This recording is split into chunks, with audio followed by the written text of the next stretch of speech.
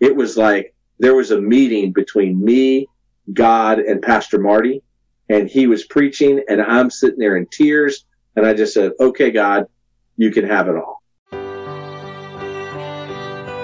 Thank you for tuning in to the Removing Barriers podcast. I'm Jay. And I'm MCG. And we're attempting to remove barriers so we can all have a clear view of the cross. This is episode 33 of the Removing Barriers podcast. And it is the 6th in the series of How Were Your Barriers Removed? In this episode, we'll find out how Jay's barriers were removed when he came to a saving knowledge of the Lord Jesus Christ. Sometimes, no matter how great the selection, you just can't find exactly what you want. Design It Yourself custom gift baskets solve that problem by allowing you to choose the specific products you want to include with your unique gift basket. And in addition to hand selecting the products, you can further personalize your custom basket by adding coffee mugs, stuffed animals, mylar balloons, or even an imprinted ribbon. When you're done, we'll put it all together in a one-of-a-kind, perfect basket and ship or hand deliver it directly to your lucky recipient. Click in the description section to design your basket today. Jay Herriott, welcome to the Removing Barriers podcast. Thank you, MCG. I appreciate you and Jay having me on the podcast and looking forward to a good discussion. Great. Before we get into your testimony, where you were born and all this stuff, you started a charity called the 25th Project. Tell me about it. Give me a brief history about this project. The 25th Project, we actually started feeding the homeless in 2002. On Thanksgiving Day, I had run 5 miles. I was sitting at my desk working and got hungry, went to Boston Market and saw that they had a meal for 8. And it was just me. My girls were with their mom that holiday. And so I was like, okay, I got to do something. And I saw that Boston Market had a meal for 8. So I went and bought the meal for 8. I drove downtown, found 7 homeless guys and had Thanksgiving with these homeless guys. And I thought this was a pretty cool thing to do. So then again, I did it again on Christmas. And so every Thanksgiving and Christmas, I did it just those 2 days out of the year. You know, several years later, 2008, 2009, I started seeing the same people on Thanksgiving and Christmas every year at the same spots, same volunteers bringing, you know, a ham sandwich, turkey sandwich, a bag of chips and a little oatmeal, little Debbie oatmeal round and a bottle of water. Mm-hmm. And I always thought that's not really Thanksgiving. So that's why we did a hot meal and we serve it hot to the homeless on Thanksgiving and Christmas. And I thought, you know, who's helping these guys in March or July? And so then in August of 2010, I was looking at the calendar. Thanksgiving fell on the 25th. Christmas is on the 25th. And my old boss and mentor said, if you don't have a date on the wall, nothing gets done. And so I said, well, I'm in IT. And I figured, oh, we'll call this thing the 25th Project. And the 25th of every month, we go out and do stuff to help the homeless. Then throughout the year, we have themed monthly events. Like March, we have an Irish stew. April, we do food trucks. May, we do a cookout. June, we do a fish fry. July, we have a movie night. And so those are the events throughout the year. And then Thanksgiving and Christmas, we have a much bigger presence. Like Thanksgiving 2020, we did 2,100 meals. Fed a lot of homeless people throughout the D.C., Virginia, and Southern Maryland regions. And then Christmas Day, we did 1,425 meals. And this was all during the pandemic? All during the pandemic, yeah. And so we had this great guy that joined the team in March, and he's a chef. And he couldn't cook anywhere because the restaurants were closed and his place where he was working closed. And so he wanted to cook, and I was like, well, we can make meals. And Chef Mike made 1,800 meals from April till just before Thanksgiving.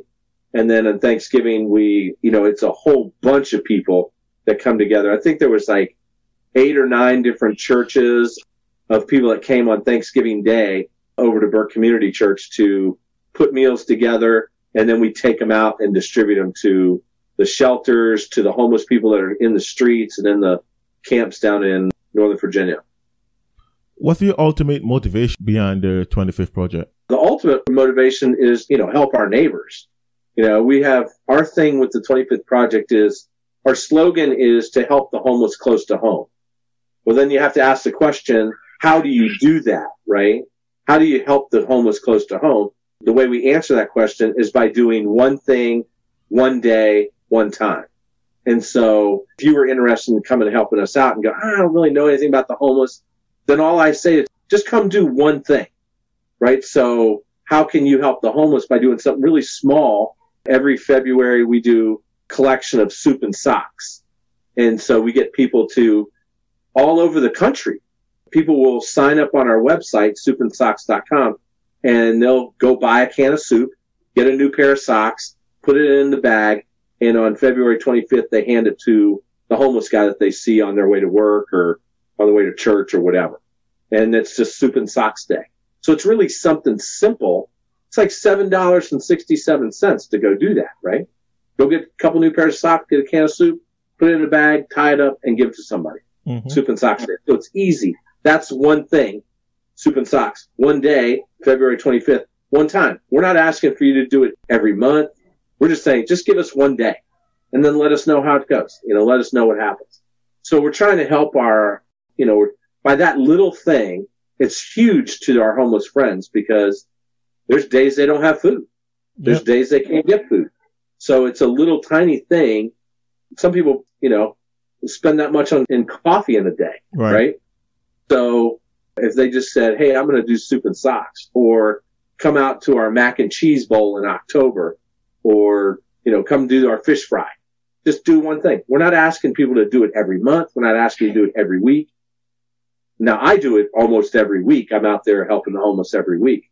But if everybody could do one thing, one day, one time, it'd be a huge help to our community. You'd be able to make relationships with some of the homeless folks. And we've helped out plenty of homeless people. In fact, I just came from helping homeless folks today. They didn't have heat. And so we got them a generator and we got them a propane heater so that they'd have heat tonight. They didn't have power and they have some extenuating circumstances, but I took a generator over and took a heater over to them today so that they could have heat, so that they could survive. It was 38 degrees in their house. Oh, wow. And so we were able to help them out and get them going so that we can help them to be able to go, okay, they're doing well and move forward in their life. And then ultimately you want to build that relationship so that they do have a relationship with Christ and that they do have heaven destination when they pass. That's what we're supposed to do, is to be salt and light throughout our community. Right. How can someone volunteer or donate? I think you mentioned a little bit about volunteer, but if I want to donate maybe money because I don't have the time to the 25th project, how can I do that? People can just go to our website, which is www.5p.org. And that'll take you to the 25th project website. And there's a PayPal donate button right there, and people can donate if they wish. And if they want to volunteer time, there's an email there, info@the25thproject.org, and they can come in and, it doesn't have to just be on the 25th. It can, if 25th is on a Thursday, I think, in March. And if they don't have time on Thursday, I'd say, hey, come with me to another outreach on Saturday that I help out occasionally. And so, or we'll go do our own thing. There's always, they want to help deliver propane. I do that a lot during the winter from November to March. Almost every weekend, I'm delivering propane. And the propane is how they're keeping their tents warm at night. And we started that probably 6 years ago. 6 or 7 years ago, we had 4 of our homeless friends die. Oh, wow. Because of hypothermia. And I just was like, we can't have that on our watch. We're going to keep propane going. And our largest expense is propane throughout the year. Yeah, I would imagine. Throughout the winter months. Yeah, my wife is from Florida, so she doesn't like the cold at all. I would imagine that, 38 in your house. Wow. Yeah, definitely. So. Yes, people are asked if they can come help me out anytime, and I'm more than happy to work towards their schedule because, I try to get them to come on the 25th because that's the big event, right? But if they can't make it on the 25th, and if someone's willing to help and volunteer, then I'll figure out my schedule so we can go do that together. Great. Thank you for all you do for the homeless, man. It's other than hanging out with my daughters and all the stuff I've been involved in and done and, taught junior church and classes and all that. It's by far the most rewarding thing I've ever done from a community service, spiritual stance, and helping others with their walk and their faith. Yeah. Well, let's get into your testimony. So tell me, what state or country were you born in, Jay? I was born in Maryland. Then I've been in Virginia, the mean streets of Springfield, pretty much my whole life. Tell the listeners about Springfield, Virginia. Springfield, Virginia is just outside of Washington, D.C., about 15 minutes out of D.C. And, I live in a regular residential neighborhood, good neighbors, people looking after each other. I've got my neighbor next door. I look out for her, try to shovel her driveway, mow her grass. She's the best in the whole wide world. I love Mrs. Wang. She's fantastic. But, we're supposed to be looking after our neighbors and doing stuff with them. Right. Yeah. Did you grow up in a family that was very much community and others minded? Tell us more about the type of family you were born into. My dad passed away when I was 8. And so my mom got remarried. My mom and my stepdad are awesome. I love them both. I love them to death. They just celebrated their 40th wedding anniversary in July of 2020. I was a, snotty-nosed kid, punk. And then they put me in Christian school. So I went to Christian school, and it was there while I was at Christian school. I think I was 14 years old, and I think it was March 21st, 1982 was when I accepted Christ in my heart. A fellow named John Hanson led me to the Lord back then. And I won't say that I lived the Christian life perfectly. Who does? That's right. I played church for a long time. My mom taught us to try to look out for, our neighbors. I was cutting the neighbors' grass a lot as a kid and just kind of looking out and trying to figure out how we could do stuff in the community. So my mom, my stepdad helped me out with that a lot. And it's always been sort of in my spirit to try to help wherever I can. Do you remember the first time you actually heard the gospel? I know you mentioned you went to a Christian school. Was it after you were enrolled in that Christian school you first heard the gospel? We went to church. We went to the church up the street. I didn't really necessarily hear it like I heard from a Christian school perspective, right? And so it's probably fair to say I probably never heard it until going to Christian school. That's probably a fair assessment. And then I was rebellious that first year, man. I did not want to do anything with it. You're 14 years old trying to figure it out and where do you fit in the world? And, I didn't have the right friends my first few months that I was there. And then my sister, she actually gave me pretty good advice back then.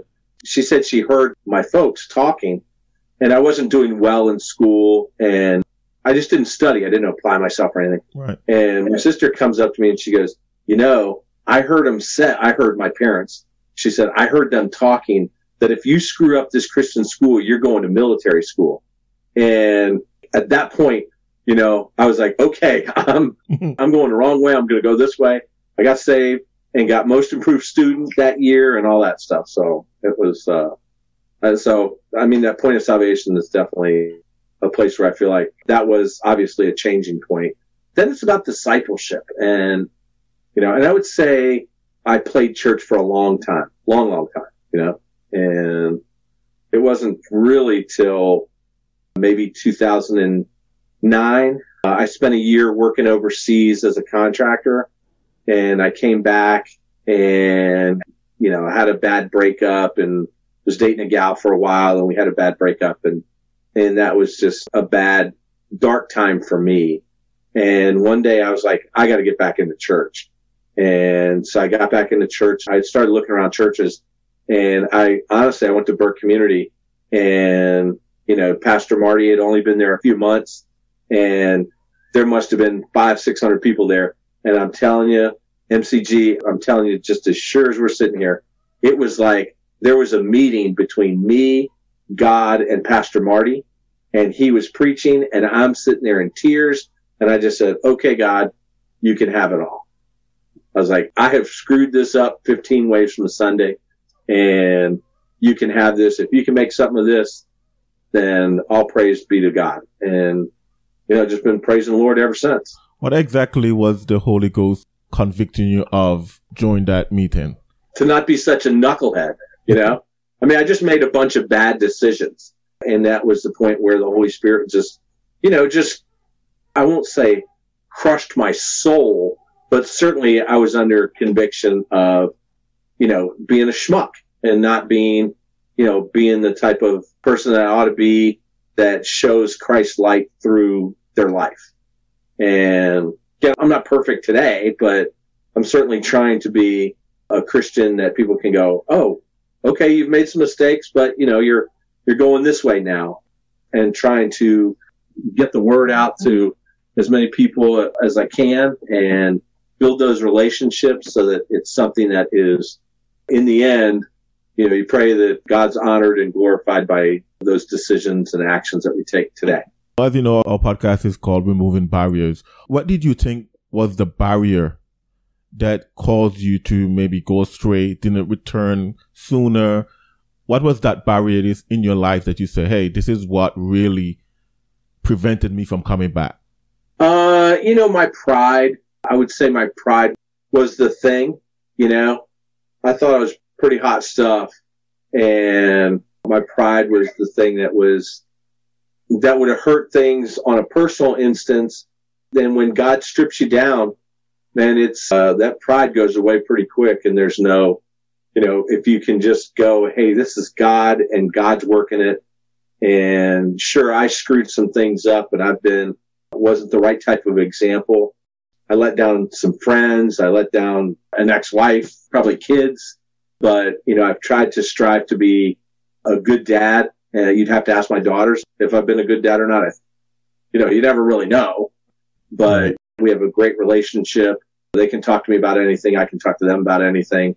And, and trying to be, my old boss said, you want to make your mom proud, right? Right. And so I would think now, I hope that my mom's proud of the work that we've done from the 25th Project. But aside from that, raising really good daughters, and, people I admire the most are probably my daughters, because they grew up in a divorced household, with some challenges on both sides, and they've maneuvered those waters pretty well. One of them graduates from Bob Jones here in May, and then the other one is a sophomore at Bob Jones, and she's doing really good too. So, what's her major? The older one, Marissa, is social services, and then Leanna wants to do hospital administration. Oh, wow.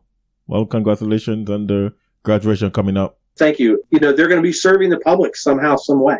Right. And so I've tried to instill in them an attitude of being service-minded. Their mom did a good job with that too. And I think that they were able to grow up in an environment that, despite its challenges in a two-household environment, my house and her house, I think we did a good job. And I'm real proud of who they are as young ladies and Christians and followers of God. It's cool to see them where they're at. And then I hope my mom's proud of, whatever we're doing. So, yeah, I'd say the pride, you got to strip your pride away, take that pride away and just go, hey, this is God's thing. And the little fundraisers they did last night, that's all God, doing that. This is the Removing Barriers podcast. We will be right back. Do you have the desire to earnestly contend for the faith which was once delivered unto the saints? Answers in Genesis can help. They provide biblically sound books, CDs, DVDs, homeschooling materials, VBS materials, online courses, digital downloads, and the Answers magazine, and more. Plus, tickets to the Creation Museum and Ark Encounter. Go to the Answers bookstore by clicking the link in the description section below, so you too can be ready to give an answer to anyone who asks the reason of the hope that is in you. 2 Corinthians 5:17 says, Therefore, if any man be in Christ, he is a new creature. Old things are passed away. Behold, all things are become new.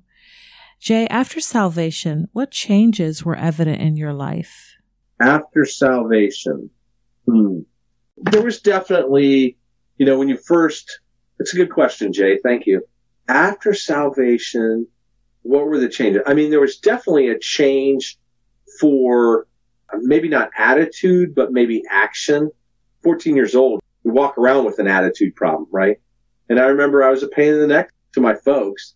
You're trying to figure out, I think sometimes a new Christian gets left out there and they don't get that discipleship that you really need and that connection of community. And I think that's where, you go, oh, you're a Christian. Okay. You're in the club. And then what happens from there? That discipleship piece is really huge. And a friend of mine just accepted Christ a couple weeks ago.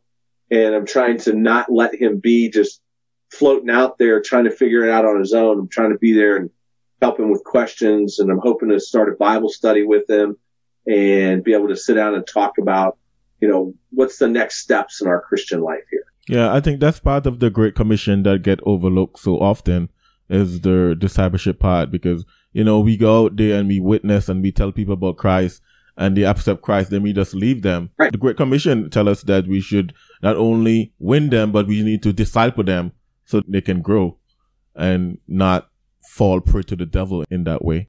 Yeah, otherwise, if there was no reason for discipleship, then at salvation, God would take you home. Right. Right?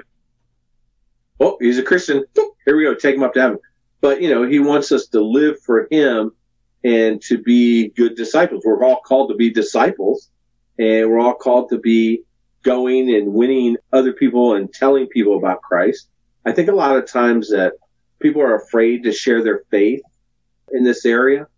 It's hard to do, but, the more you get out there and just start talking and build that relationship, you have some really good, intimate discussions. I have a lot of non-Christian friends. They all know where I stand. And the first person they call when there's trouble, they call me. Yeah. Because they know something's different. And we've had discussions about what Jesus did in my heart. It just took a while for it to really take hold for me to really be on the right track, but that's, I think what was missing was the discipleship piece. Yeah, definitely. Do you think the way your barriers were removed would be effective in the life of others? So let's say someone had a similar barrier in today's culture. Do you think the way your barriers were removed would be effective to help them? Yeah, I mean, obviously, our pride is what keeps us from and keeps us doing a lot of things, right? Right. Our pride keeps us from maybe sharing the gospel at work, right? Our pride may keep us from ever witnessing to somebody, in the grocery store or at a homeless camp or something. I think that you've got to relationally build, if you can build a relationship with that person, right? Then you have a freer chance and a more honest chance to win that person by building that relationship first. Yeah, that's so important. I heard a missionary said once that he was speaking about I think it was an Asian country, and he said in this country that you have to build relationship with people before you can actually share the gospel. And I remember thinking to myself, it's the same in the US. You really need to build relationship with people before you can effectively present the gospel to them. Of course, I'm not ruling out going out door to door and present the gospel to strangers, but you can be so much more effective if you have a relationship with that person already. Mm-hmm. Yeah, relational it's huge. This guy wouldn't have called me a couple of weeks ago if he didn't know we had a relationship, and, I'm just sitting there talking to him at his office, and, he started praying right there. I didn't ask him if he wanted to pray. I just said, if you pray and you accept Christ in your heart, right? And you say, God, I'm a sinner. I accept your son, his death and resurrection as a payment for my sin. I accept you in my heart. I just told him that. And I didn't say, do you want to pray that prayer? I didn't do anything. He just started praying. And then when he said amen, I just jumped right in and prayed right after. Amen. And I don't think I'll ever forget the words. He looked at me and he's like, I've prayed a few times. He's like, but I never felt anything. And he's like, I felt God here in our presence. And I've seen him every week for the last 3 or 4 weeks. I took a Bible to him the next week, and, he's like, I'm reading my Bible. I'm really getting stuff from it. And, how cool is that? Amen. Yeah. A lot of Christians go through their life without never really lead anyone to Christ or see the new birth. So when it does happen and you realize that you're the instrument that God actually used to lead someone to Christ, it's really an amazing experience. And of course, salvation is not based upon your experience and your feeling, but right. Definitely when the Spirit moves, your spirit going to move as well. Yeah. Yeah. It was cool. I'm still amazed, and, I teach a class at church now, a singles class at church. And I was trying to figure out, what do we call ourselves? And, some of us are, if you think of clay pots, right? And, we all got cracks and, cracked handles or broken handles, chipped here, chipped there. That's what our life is we have, everybody's got scars and bruises along the way. But I just think it's so cool that God will give us that opportunity to serve him. He'll call us back. The Holy Spirit will nudge and keep nudging like it took, years and years for that to happen for me. But that, that goes back to the pride thing.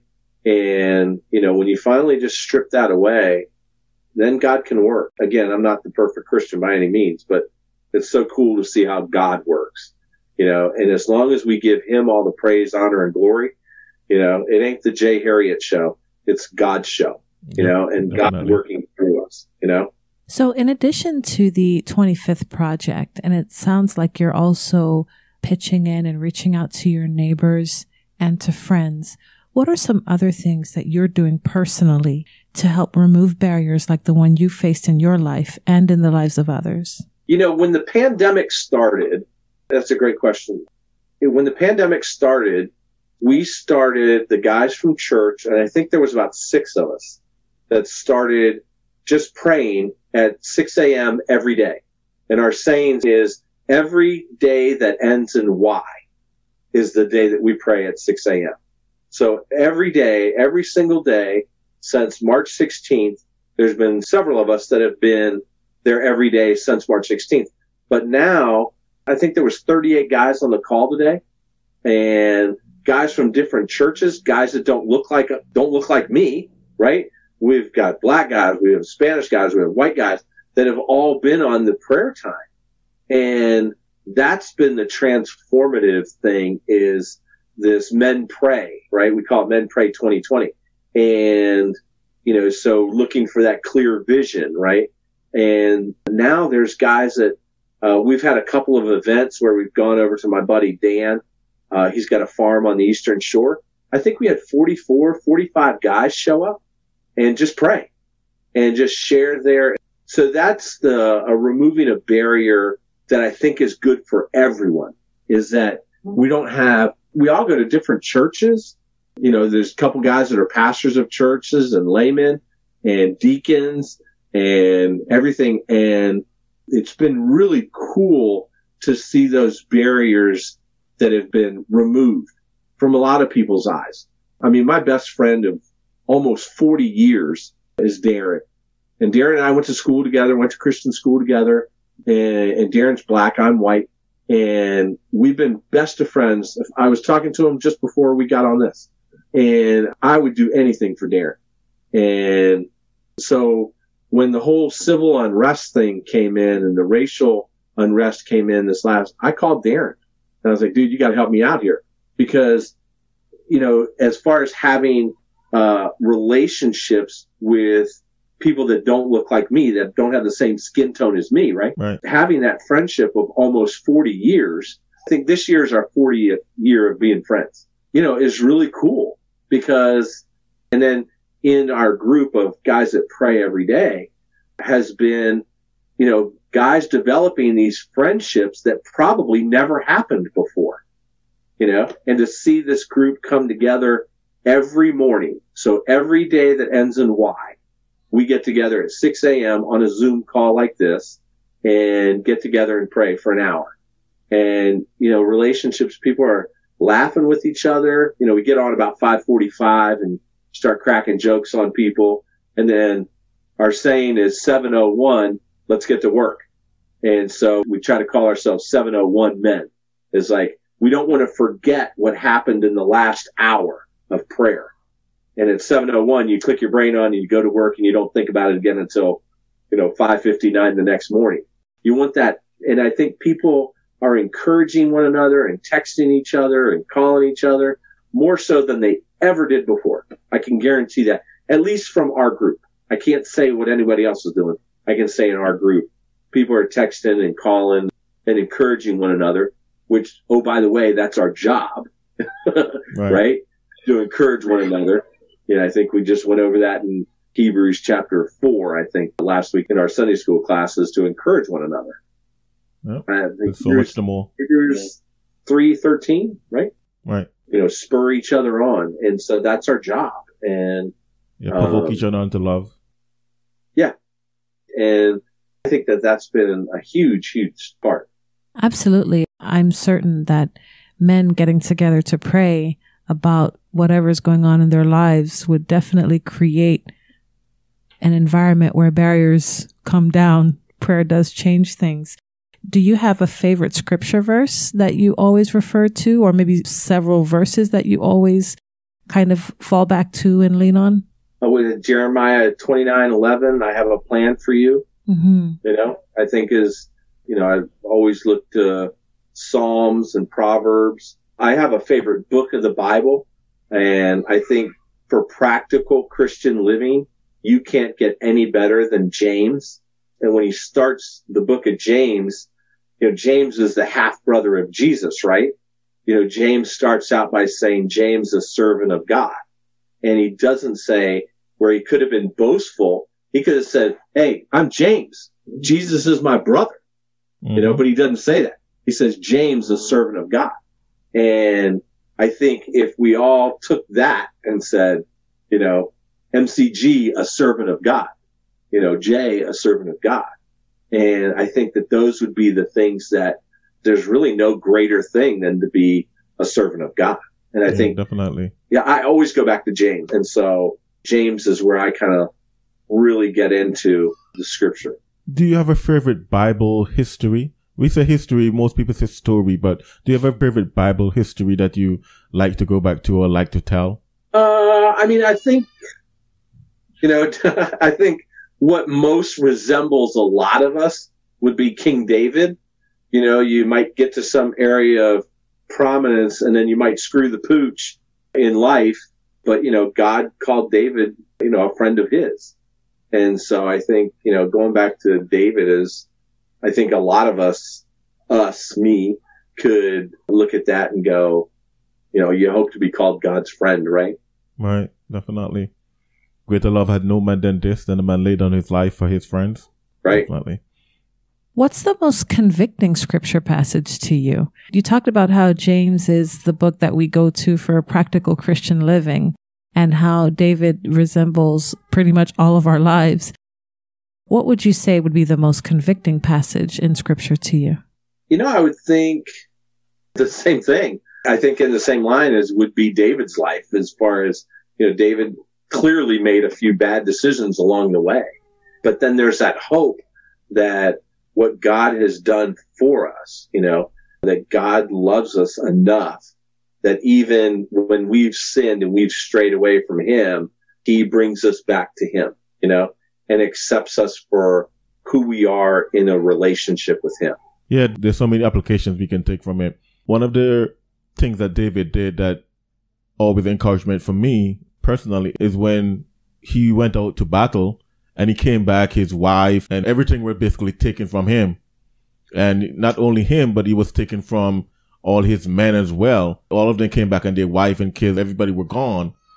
And all of them turned against David. And the Bible went on to say that, and David encouraged himself in the Lord. Right. That's so much stuff that so many times that, it's good to have someone else encourage you. But when you can encourage yourself in the Lord, that's always good. Then you can even look at David's life with Bathsheba, when he sinned with Bathsheba, and then how he returned to the Lord. If I should choose someone in the Bible to call them a man after God's own heart, I would not choose David. I would not say David, but look, that's a perfect example of a man after God's own heart. But that's how the Bible describes him, as a man after God's own heart. So definitely. I like it. That's good. That's good stuff. What's your favorite hymn of the faith? Do you have a hymn that you really like? Well, yes. I have to think of the words to it. I'll have to keep thinking about it. It's, I love Amazing Grace, right? I'll have to look up the title for it and I can get it for you. Okay. Yeah, no problem. I assume the answer to this question is going to be David, but who's your favorite giant of the faith in terms of from the Bible? Someone in the Bible, you say, man, that's my giant. That's the guy I look up to. I assume that would be David again. Well, on that, I think it would be James. Okay. Because of how he starts that book. Right. James, a servant of God. I think there's no pride there. Right. And, where we look at our life, and if we have pride, then we wouldn't say we're servants if we have a bunch of pride in our life. Definitely. Right? Yeah. I think James would probably be the giant. How about someone outside that's not in the Bible? Is there a Christian maybe in your church or someone you grew up observing that you say, man, I would like to be a Christian like that person? There's several. And there's several giants that I have. In fact, on my phone, they're called the Squad. Okay. And the value, I think there's a lot of value in that, because when we have a group that are trusted that you go, I can tell you anything that's going on in my world to pray for, to encourage, to whatever that is. I think that my squad of Dan, Harry, Chuck, Paul, those guys are my squad. Harry, Dan, Chuck, Paul. And where we have, that's the squad. And if something's going on, then I want to be able to reach out to them and go, hey, I need prayer for this. And I think it's been very valuable. And I really look up to those guys. Interestingly enough, Pastor Todd made a big impact on me one day. I don't know if I've shared this with him. I'll share it now. So Pastor Todd, I was at a volleyball game and my kid was playing, and Pastor Todd, I don't think he knew I was watching him as he was walking around, but something was on the floor and he went over and got the broom himself and the dustpan, and he cleaned everything up and then went and put it back. And I just thought that that's servant leadership. Right. He could have went and told 3 other people, say, hey, there's a mess on the floor, go clean that up. And they probably would have done it. But he went and did that himself. It's the smallest little thing, but it was that servant leadership, that quality that he had. And my guys that, I attend church with at Burke, my squad, those are all guys that I look up to in the faith. Yeah, definitely. We all need someone like that. We all need someone in our corner that we can get some advice, get some encouragement, whatever it may be. We definitely need people like that in our life. Can we go back to the song, 10,000 Reasons? Okay. I've never heard that one. I'm going to look it up. Look up Celtic Worship and 10,000 Reasons. Okay. Definitely. Yeah, that's an awesome song. I'll text you a link. Okay. All right. Definitely. Yeah. Jay, thank you for joining us on the Removing Barriers podcast. Thank you so much, MCG. Appreciate that. And Jay, your lovely bride, thank you for having me. I certainly have enjoyed the time. I enjoyed the conversation. And hopefully we can do this again. It'd be awesome. Yeah, Thanks definitely. So much. Definitely look up the 25th Project, look into it. And if you can volunteer some time or money, definitely would encourage the listener to do that. Yeah. And just do one thing, one day, one time. So, Jay Herriott mentioned that pride was his major barrier to salvation. It's amazing how many people have that barrier to salvation. How many doors have been closed because the person was too prideful to listen, or how many invitations were turned down because of pride. The Bible declares that in Proverbs 16 and verse 18, pride goeth before destruction, and a haughty spirit before a fall. And in Psalms 10 and verse 4, the Bible says the wicked through the pride of his countenance, will not seek after God? Is the pride of your heart preventing you from turning to Jesus Christ in repentant faith? May I encourage you like Jay Herriott did and turn to Jesus Christ. Do not let your pride take you to a Christless eternity, a dreaded place called hell. Would you instead repent of your sins by calling upon the name of the Lord and be saved? And spend eternity in heaven with your Savior? The Bible declares in Romans chapter 10 and verse 9 that if thou shalt confess with thy mouth the Lord Jesus, and shalt believe in thine heart that God hath raised him from the dead, thou shalt be saved. For with the heart man believeth unto righteousness, and with the mouth confession is made unto salvation. Is pride preventing you from being saved today? The Bible declares that you can be saved, but you're going to have to give up that pride, just like Jay Herriott did. You would have to repent of your sin, that sin of pride, and turn to him. Would you trust him today? Thank you for listening. To get a hold of us or to support this podcast, go to anchor.fm/removing barriers. This has been the Removing Barriers podcast. We attempted to remove barriers so that we all can have a clear view of the cross.